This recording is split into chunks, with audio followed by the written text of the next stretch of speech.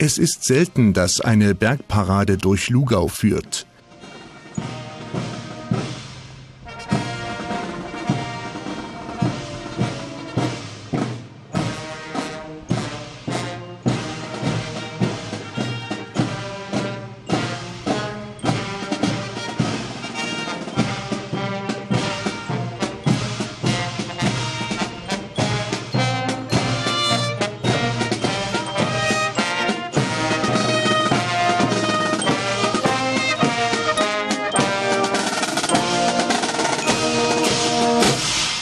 Am 1. Juli 2017 jedoch hatten sich 16 Bergbauvereine und Brüderschaften in die Bergbaustadt aufgemacht, um derer zu gedenken, die am 1. Juli 1867 bei einem Schachtbruch auf der Neuen Fundgrube ums Leben kamen. Es waren 101 Kumpel, die den Tod fanden, darunter die Jüngsten mit nur 14 Jahren.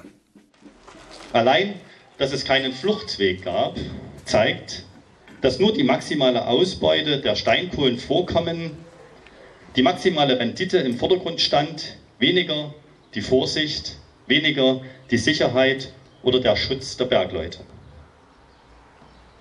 Nur erahnen können wir heute die ersten Stunden, als die Nachricht vom Unglück wie ein Lauffeuer von Mund zu Mund durch den Ort raste.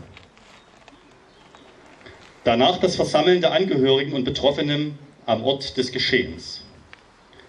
Und das Elend, die Enttäuschung und die Verzweiflung, als klar wurde, dass es keine Rettung mehr gibt.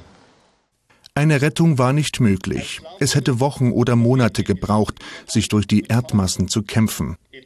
Erst 2 Jahre später wurde begonnen, die neue Fundgrube wieder aufzuwältigen. 1872 wurden die Überreste des letzten Opfers geborgen und im Gemeinschaftsgrab an der Kreuzkirche beigesetzt.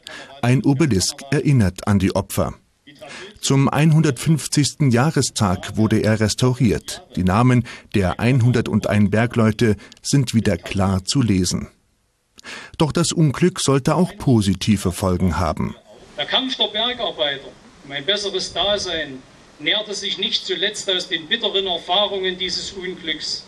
Mutig trugen ihn die sächsischen Steinköhler, deren Vorfahren oft erzgebirgische Bergknappen waren, in die Welt. Setzte August Bebel unter dem Eindruck der Katastrophe in deutschen Landen wichtige Verbesserungen durch, so zündete die Anteilnahme von Marx und Engels im industriell-gesellschaftlichen Brennglas England den Funken, mit der ersten Berg- und Hüttenarbeitergewerkschaft Deutschlands einen entscheidenden Schritt in das moderne Industriezeitalter zu gehen und am Scheidepunkt der sozialen Frage ihre menschliche Anerkennung und Würde zu erstreiten. Eine Folge war, dass Bergwerke seit dem Unglück einen zweiten Tagesausgang haben mussten. Und während in der Kreuzkirche Lugau noch einmal an das Unglück mit einem Gottesdienst erinnert wurde, läuteten draußen die Glocken im alten Glockenturm. Die Namen der Opfer wurden verlesen, genauso wie vor 150 Jahren. Ein historischer Moment, denn die Glocken sind immer noch dieselben.